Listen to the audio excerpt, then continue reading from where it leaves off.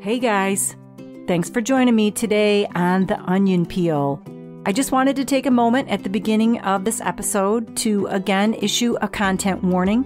We will be discussing suicide. If this topic makes you uncomfortable or could be a possible trigger, please listen accordingly and maybe come back and join us another time.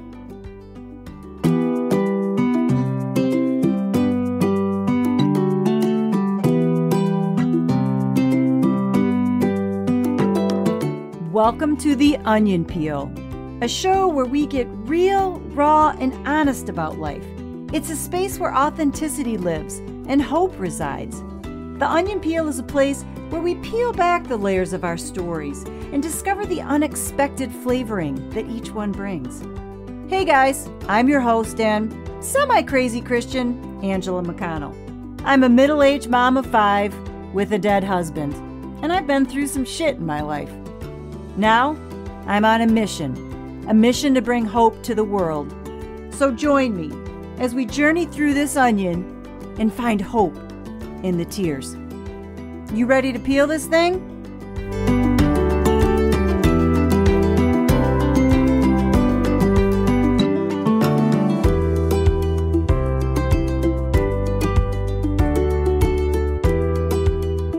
Hey y'all. It's the Onion Peel time. Thanks for joining me. I hope you had a chance to get to know my Don a little bit. I thought today that I would kind of pick up after the funeral. I would say that the immediate time after the funeral was really when you're stepping into your new reality. Because that week that it happens, and all the chaos ensues. I mean, the chaos continued for so long, but it's major chaos when you have sudden death and then you put suicide on top of it. And then you have to worry about, just getting the service prepared, getting the body prepared, just all that immediate death stuff. And once that's over, is really in a way when you start free falling off the cliff. You're sort of at the edge during that week of craziness when the event happens. And then you step off and you just free fall into the abyss. Because now you have to truly start to face your reality. And your mind isn't even close to being able to do that. I always used to say that I would walk around in my robot self. It's funny, I never really realized how much part of me is actually just behaviors and mannerisms that are so automatic that you think they're just part of you, but in a way they're like a part of you that you don't even really know can be separated. It's like people would ask me questions and I would answer in my normal Angela McConnell way, but my inside soul was like, I don't want to say that. Why am I saying that so bright and kind of even upbeat? I don't understand. That's not how I feel. Why am I talking that way? And it's because when somebody says, for example, how are you getting along? Your natural response when people ask you those types of questions are, yeah, I'm doing okay. I'm doing pretty good. Or, oh yeah, things are great. We don't even think about the response. We just go into our robot behaviors, our robot speech with tone and facial expression and everything else.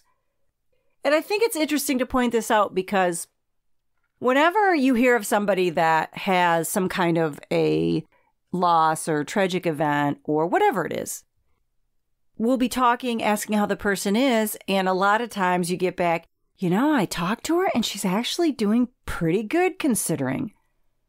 And I'm going to tell you right now, that's all a bunch of crap. That person that's going through whatever they're going through, they're in their robot mode. They are simply answering the questions not connected to what they're actually saying. Because it's so a part of who they are, those mannerisms, that it just comes out that way, at least initially while they're in that heavy loss period or that shock period.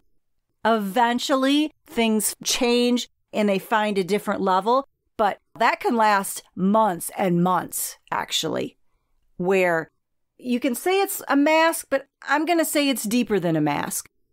All I can tell you is I just didn't realize there was so much a part of my personality, of how I exist in this world, that is just coined speech and robotic-like mannerisms, because that's just the way that I've always spoken. It was very out of body for me because I knew that I was responding in a way when people were asking me things that I didn't necessarily feel. It was just an eye-opener. So right after the funeral, we had a lot of people want to come and visit, which was really great. I had a lot of food. We had a giant cooler that we just put on the porch, and people would come and leave food for it, which was really great. We had that for months, people signing up for food, and that was awesome. I had people that came over to the house, and it's interesting because you don't know who you want over and who you don't want over. You also get in this place where you feel like if you tell somebody no, that you're going to hurt their feelings, and you don't want to do that. And then you just end up feeling even more burdened and upset and more weight on your shoulders than you did to begin with before this whole thing happened. So people would come over, and I learned very quickly that this was not going to work for me, not even for a second. Because people, when it comes to suicide, I think when it comes to death in general, but especially when it comes to suicide, people, they A, don't know what to say, and B, the things they do say, oh dear God, help us. And there's so much curiosity around suicide because it's such a hard thing for anybody's brain to wrap around. And so when people would come and they'd tell me things like, well, I know there's no life insurance because when you commit suicide, that nulls the policy out, which actually is false, just in case anybody wants to know out there. Most life insurance policies, there's a 2-year contestability period, which means if you take out a life insurance policy on yourself and then you kill yourself within 2 years, correct, there would be no life insurance. But as long as you make it past that 2 years, you're good to go. The policy pays out. And I understand that when people would talk to me, they're just trying to figure out maybe a way to help because everybody pretty much knew that I was financially wiped out. But after having a couple people over and just feeling very unsafe when that happened and feeling very uncomfortable with the questions that people were asking me, I basically just started to close the doors, and I'm like, nope, this can't happen. I need to protect myself. You know, the other thing I would add on to that too is that I think it also depends on what your personality type is. Some people, when they face a tragedy or they face a loss or a difficult time, they want people around them. It makes them feel good. It makes them feel hopeful. It makes them feel loved. Great, wonderful. I am not that person. I never have been that person. And I knew that. But because you're in a tragic situation, you sort of think, well, maybe it would be better if I have people around. Thank God within a couple days, I realized, no, that's not a good thing for me. Honestly, I just wanted everybody to get the hell away from me. I needed time to process. I needed time to breathe. I didn't want to answer anybody's questions. And again, people want to help you, but they don't know how to help you. And so when they try to help you, all they're doing for me in my situation was actually causing me more pain. So it's important to just recognize, to try to be aware amongst all the devastation that you're feeling. what is going to be good for you. What do you need? Because that's what's the most important. I would say the main focus directly after the funeral, especially for my family, was figuring out exactly how far in the hole I am financially. What is the final picture of where I am with money? And it was great to have the help, but it also damn near killed me, I'll be honest. Because here's what happened. There were so many questions up in the air. What's going on? How did we get here? Found out right away there was no life insurance. Found out that the business he had going had failed. All this other stuff.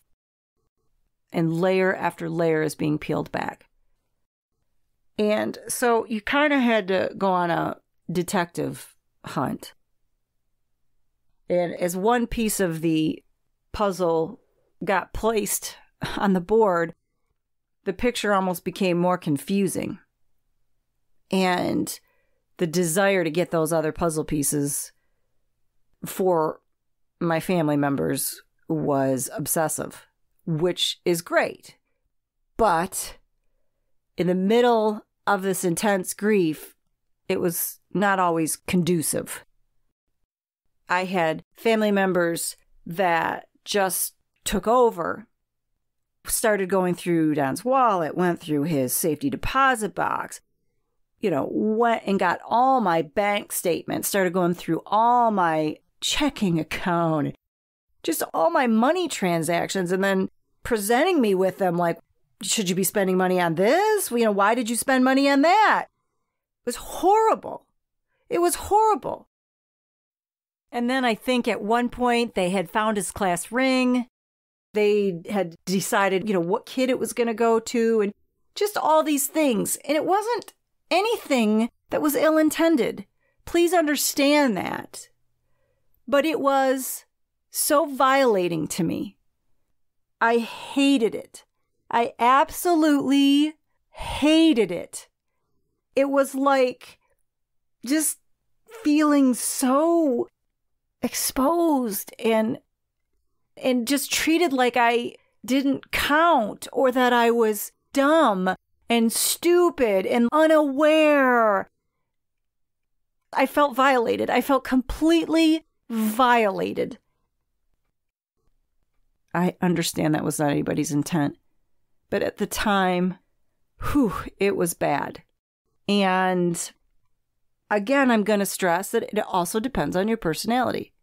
I am somebody who likes to be in charge, and I like to have control over my shit.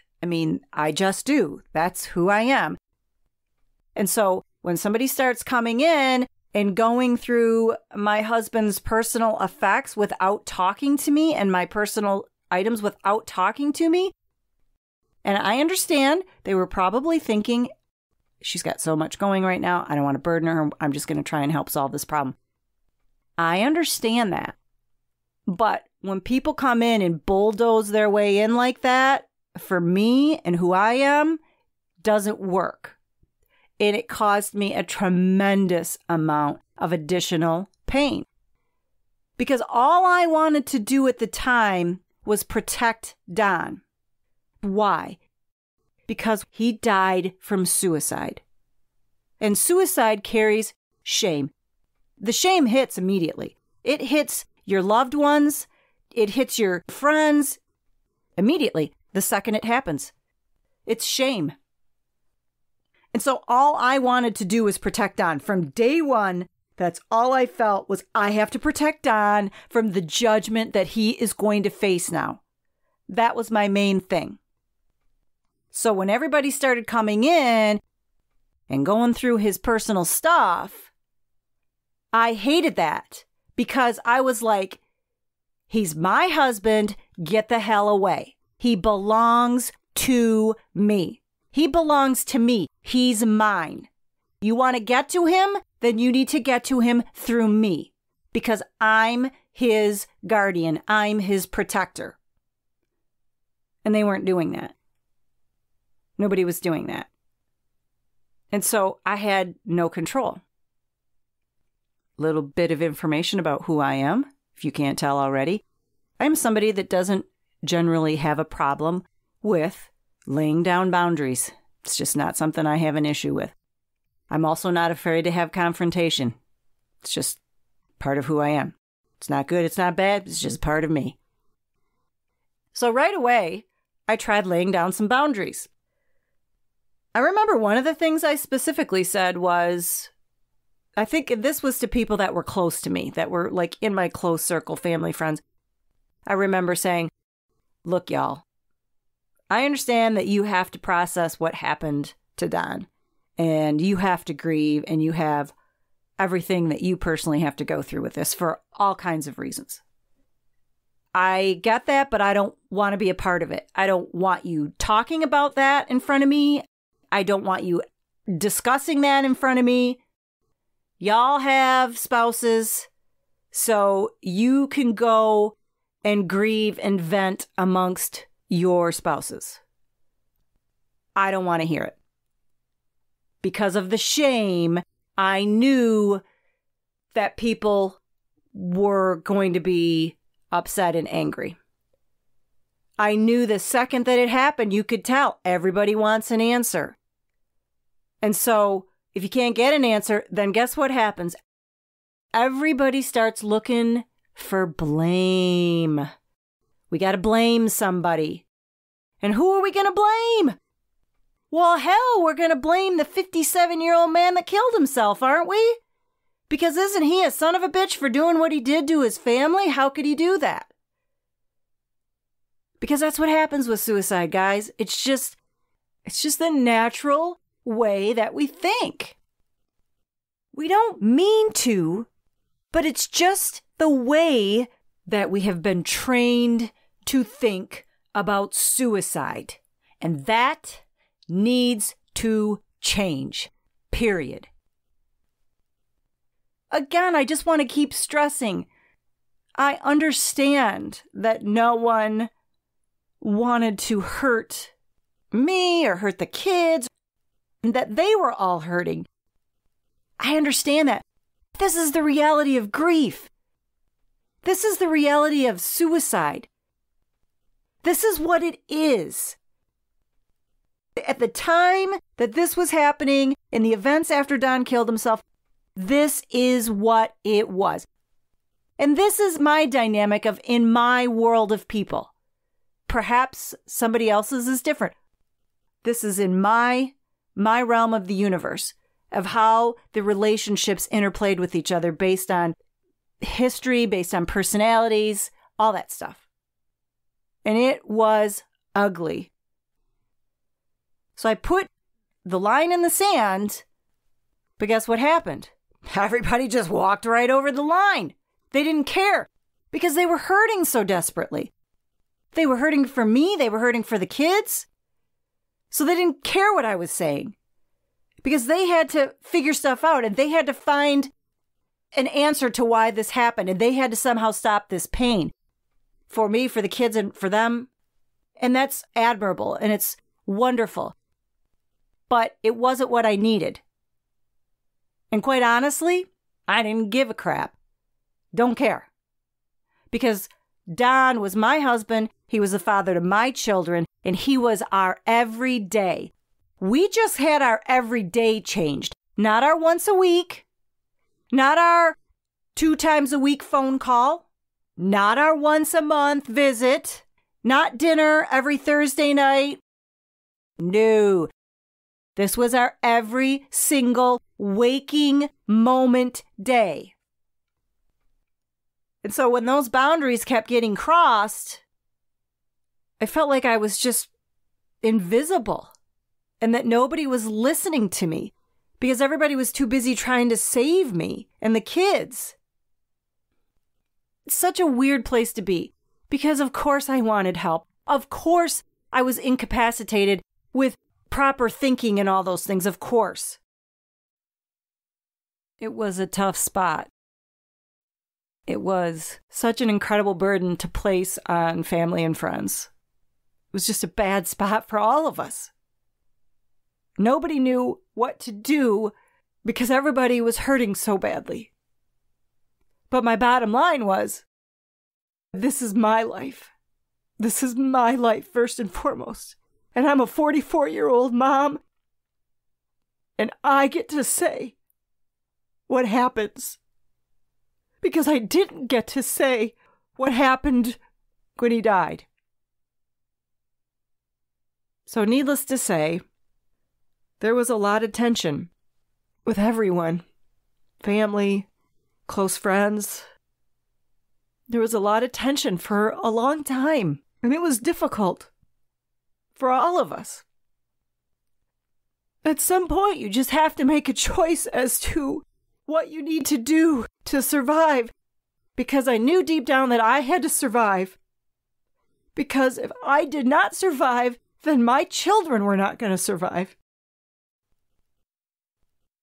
So, I decided that I needed to do something to take control back. I think, at a place where I was just tired of everything happening to me.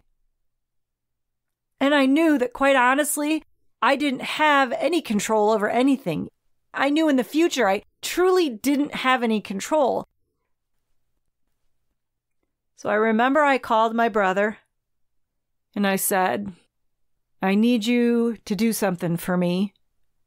And I don't want you to tell anybody. You can't tell Mom, you can't tell Dad, you can't tell anybody that I want to do this. Please remember that I'm in a place where everybody's in my grill right now, watching what I say, what I do. And so I wanted to go out and do this thing, but I didn't want everybody to know. I just wanted something to my damn self. So my brother came over a couple days later, and he picked me up. We took off, and we went to the shooting range. Because I had told my brother that I wanted to shoot the gun that Don used to take his life. And the reason that I wanted to do that was because I was going to have the final say over that thing that ultimately had the power to end his life. As a Christian, I believe in God. Therefore, I believe that we have an enemy. And I was not going to have the enemy have the last say over that gun. I wanted to take that gun and I wanted to pray over that gun. I needed to have control over something. I needed to make a stand. And I think deep down, now that I look back at it, I think that stand was way bigger.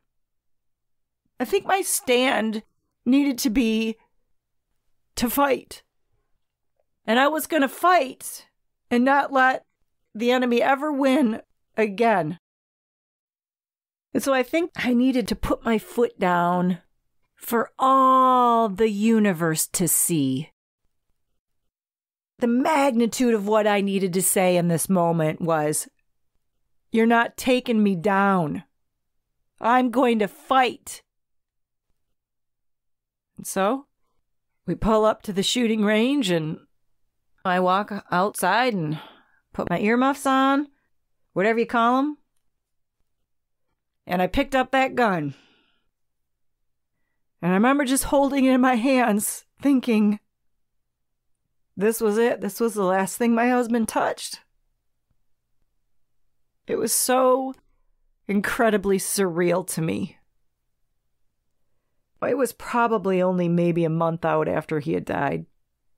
And I'm standing there with the gun in my hand that my husband took his life with. And so my brother said, you ready? You got this? I said, yep. So I held that gun up. I aimed it at the target, took a breath, and I squeezed the trigger.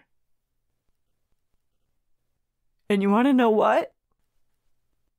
It was awesome. I wanted to do it again, so I did. And then I shot again, and then I shot again, and then I shot again. And it was exhilarating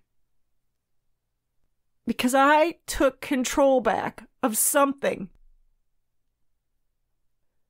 I don't know how many times I shot the gun that day. I mean, it wasn't a ton. I wasn't going there for target practice. I just wanted to just go and shoot it. And once I got done, I held the gun in my hand and I prayed over it. And I said, Lord, this gun was used for evil. And I'm asking you to use it for good. Because this gun can be used for good. It can be used for enjoyment. It can be used for protection if needed. But whoever this gun went to next, I wanted them to be blessed by it. I wanted it to go forward and I wanted it to be a blessing. And I was going to stand in that moment and flip that from bad to good. So I said my little prayer, put it back in the case, and got back in the car, and I went home. Is that a strange thing to do, what I did? Who would ever want to touch the gun that their person used to end their life? Well, I did. And you know what? It helped me. And I'm thankful for that moment. That moment gave me hope. That moment gave me courage. That moment was a stand against being a victim. Did I realize all those things right then and there? No. Consciously? No. Of course not. It's this deep down inside of you. What was it that pushed me to want to do this? What was it that said, hey, you know what? You should go shoot that gun. I mean, that's not a normal thought. But yet that was a thought I had. And that thought became actually then a desire. Enough to motivate me to leave my house. And I didn't leave my house for 6 weeks, at least, after Don died. And so when I do leave, I'm going to go and shoot the gun? All right. That's hope. That is what hope looks like. It shows up in all different ways. But that was hope. Could I have coined it as hope at the moment? Nope. Couldn't have coined it as hope at the moment. Nope. But it was. And now I can tell you, looking back, it was beautiful. I'm so thankful I did that. It was so incredibly painful, but it was so beautiful. That pain was beautiful. It was so raw. It was so pure. And I was just in the middle of it, standing. And I didn't even know how I was standing, but I was standing. That's hope. That's God. So there was a moment of hope amongst all the feelings of not having control of anything because everybody was coming in and walking over boundaries and all the uncertainty of not knowing where I was going to be financially in the future, all the invasive questions from people, and amongst all the pain, there was the hope in a gun. The very thing that looked like it took my hope away was the very thing that gave me hope back.